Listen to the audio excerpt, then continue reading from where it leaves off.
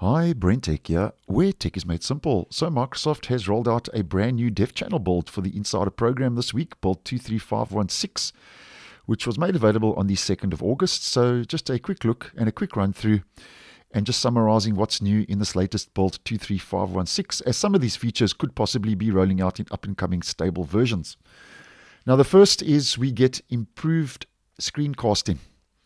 And this is a small yet, I think, a significant update if you do use screencasting on a regular basis, where Microsoft does say that with build 23516, it now adds new toast notifications for screencasting when, as Microsoft says, doing multitasking activities such as switching between windows or using Snap Assist, quick settings additions for installation of the optional wireless display feature, and there's better discoverability to other PCs. So improved screencasting now available in build 23516. Moving on to the next.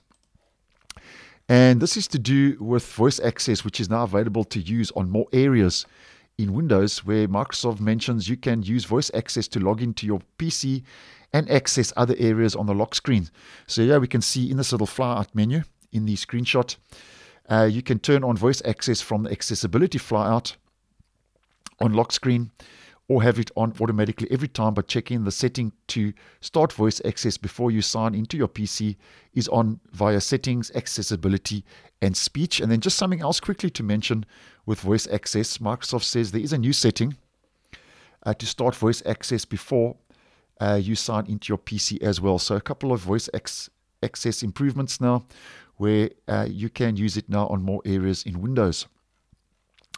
Then the next new kind of feature is Microsoft is improving on presence sensing, which they are giving a bit of attention in the Insider program. And Microsoft says for PCs with presence sensors that support attention detection, they are now introducing adaptive dimming, which means now your device can intelligently dim your screen when you look away and undim when you look back. And they say you'll find these settings under Settings, Privacy and Security, Presence Sensing, but take note, if your device supports it. So if your device does not support presence sensing, as I've mentioned previously, it will not be available. And presence sensing now is also available on the OOB experience. That's the out-of-box experience when you are setting up a new device with Windows 11. So you can set up your device now when choosing your privacy settings for your device. So there we go. You can turn on presence sensing on those privacy settings in the OOBE setup process.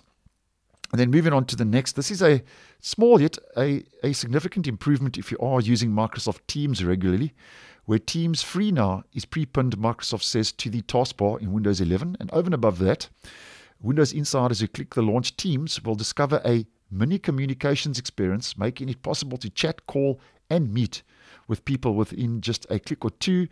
And Microsoft says its compact size makes it easy to place the window anywhere on the desktop. So there's a couple of improvements rolling out there for Microsoft Teams Free. And then just to do one or two quick mentions, and this next one is quite an important improvement that's rolling out. You now get HDR background support. So Microsoft says you can now set JXR files to be your desktop background. If you have an HDR display, they will render in full HDR. So this is a new improvement that is rolling out, HDR background support. Now, just take note of a couple of things. Microsoft says first, make sure your device has an HDR display or is connected to a HDR display that supports HDR, because then this feature will not be supported. You can check this by going to Settings, System Display, and checking the HDR toggle. And over and above that, Microsoft says if you have multiple displays attached to your device, the background will show as HDR or SDR depending on each display's capabilities. So that's quite an important one. HDR background support now rolling out for the first time in build 23516.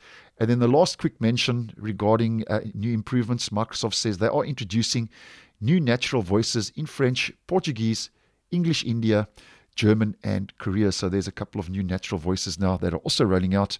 And if we just head back to the release notes, as always, we get a whole bunch of fixes that Microsoft has rolled out for build 23516. And over and above those fixes, we get the usual known issues, because obviously it is still early days, so there would be a couple of known issues that Microsoft will have to patch before things get a little bit stable and those features do roll out possibly to up-and-coming stable versions. So that's just a brief overview as to what's new in this latest dev channel build for this week, build 23516. So thanks for watching, and I will see you in the next one.